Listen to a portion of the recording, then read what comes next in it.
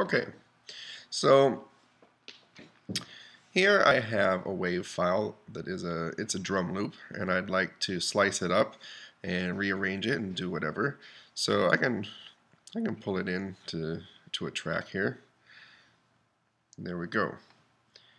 Now I already knew the tempo of the drum loop. I knew that it was 107.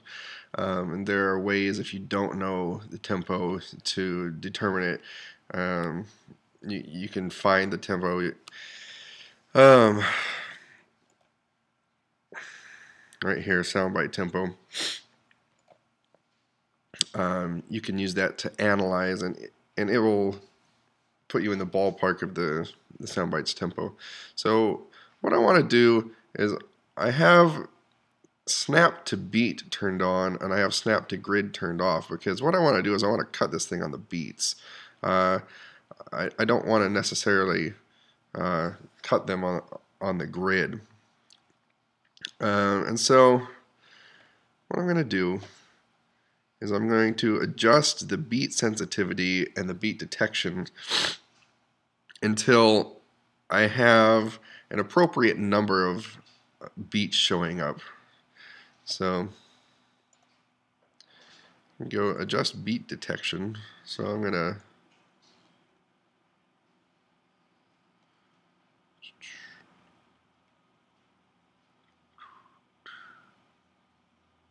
that looks like a pretty good number of beats. So I'll apply that. Okay.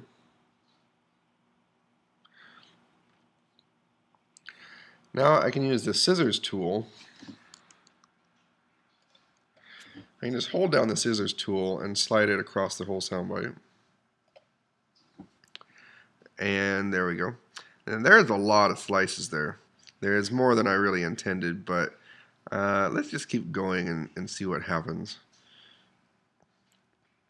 So I have this slice at the beginning that's not doing me any good.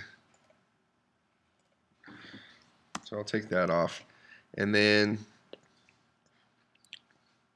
I know that there's a tail on here, that this loop is actually longer than 8 measures, and I want it to only be 8 measures. And so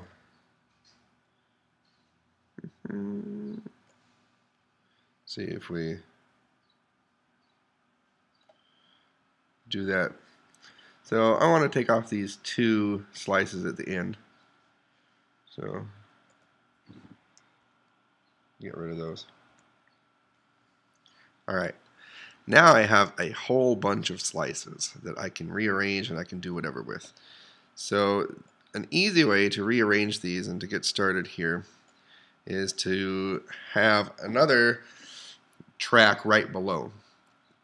So I'm going to zoom in here a little bit so I can manipulate these easier.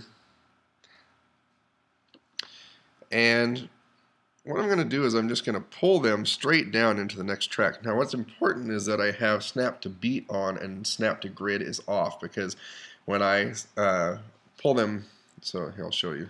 So if I take some slices down into the track below, see, I'm not really paying attention to where I'm bringing them, I'm just putting them anywhere. Okay. Alright, so good. Alright, so let's start to put this back in. So if I have snap to beat on, then it enables me to put it right there at the edge of the old beat, at the other slice, right? So here we go. I'll move this one over here. You know, the sum of the lengths of the slices is always the same, and so as long as you don't duplicate slices, you can mix them around any way you want, and they will always end up fitting back. You might have to slide things over to make them fit, but there will always be a way to get them to fit.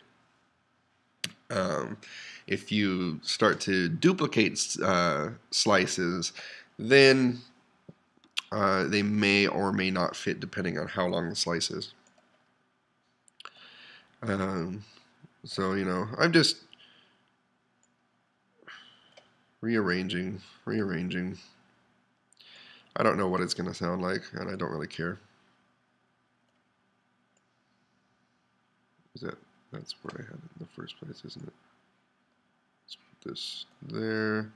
Let's put this there. There.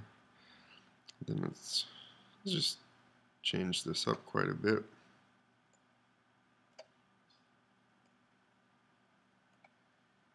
Okay. And what do we have?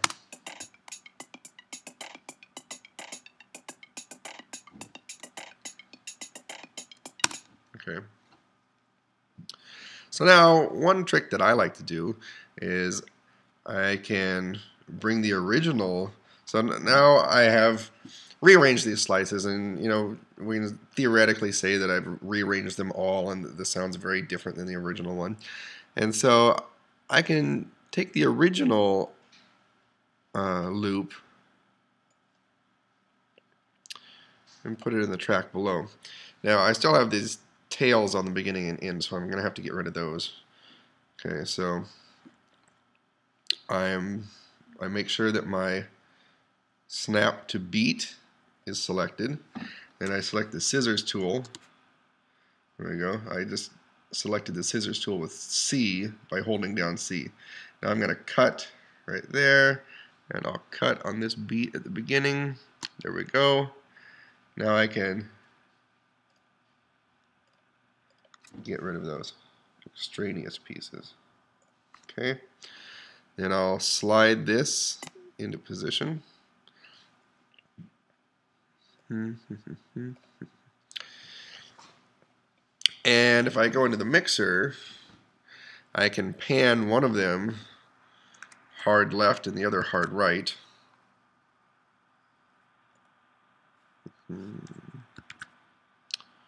What happened here? Why isn't that mixing board pop out? There we go.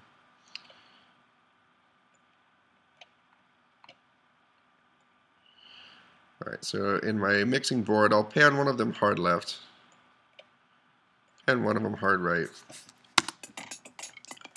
And it just gives you, you know, an effect that you may or may not like, depending on the loop. Just experimentation is key, and it works with different source materials differently. Something that it works really well on is if you have arpeggios, you know, that's not a drum beat, but if you have a scale, like a synth scale, climbing up and down, you can rearrange the arpeggios and play them panned hard left and hard right, and then get some really cool effects that way.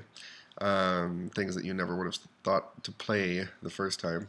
So anyways, I hope that that's of some use to you, and I learned how to do this by watching other videos on YouTube, so you know, credit is not all mine in terms of idea authorship, but hopefully this will just help you on your way. Alright, thanks.